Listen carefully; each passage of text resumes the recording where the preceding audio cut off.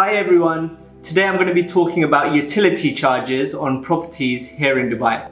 The government utilities are managed by the Dubai Electricity and Water Authority, better known as DEWA, and I'm going to be focusing on them in this video.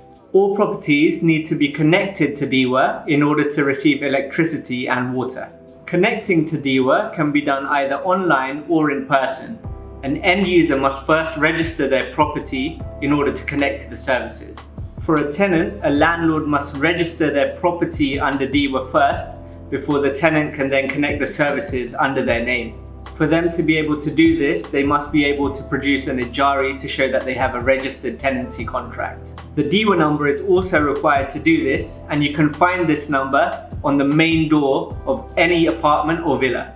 A security deposit of 2,000 dirhams is required for apartments and 4,000 dirhams for villas, plus a small admin fee. There's also a connection fee of 120 dirhams, plus again a small admin fee. The security deposit is fully refundable and is given back once the final bill is requested from DEWA and any outstanding charges are fully paid off. Bills are issued monthly and can be paid through various channels. The easiest is online or through the DEWA app. Alternatively, you can still pay at any store outlets or various kiosks across the city. End users of course pay the charges for the property that they live in and for tenants for the property that they're renting, unless it's specifically agreed in the contract. On short-term rentals, it's more common for the charges to be included as part of the rental fee.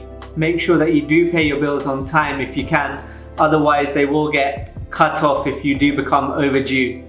And you'll have to pay off any outstanding charges and pay a 100 dirham reconnection fee to get the electricity and water back on. Another thing to be wary of is to make sure if you're a new tenant to check with the landlord that all charges from the previous tenant or owner have been cleared off. Apart from your actual usage of the utilities, the main expense on the monthly bill is the housing or municipality fee. For tenants, this equates to 5% of the annual rent and is divided up over the monthly bills across the year. For end users, this is also calculated using 5% of the average annual rent for similar units in that same community where the property is located. Average bills are therefore dependent on which community the properties are located in, orientation, floor, and when you're talking about villas, whether they have a swimming pool or a large amount of landscaping. It also depends on the consumption behaviors of the people in the property, the number of people living there, and also the amount of time that they spend within the property during the day.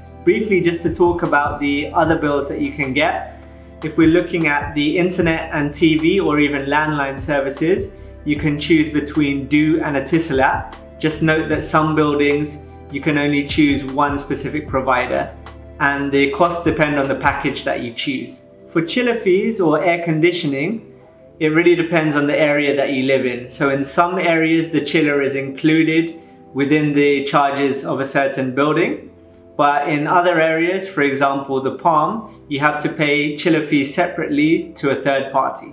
Gas charges are also similar to the chiller fees. It depends on the building, so some properties will have fully electric kitchens, whereas others will use a gas stove and you have to pay a third party for the amount of gas that you use. I hope this video was useful, and please feel free to ask me directly if you've got any more questions about utility charges here in Dubai.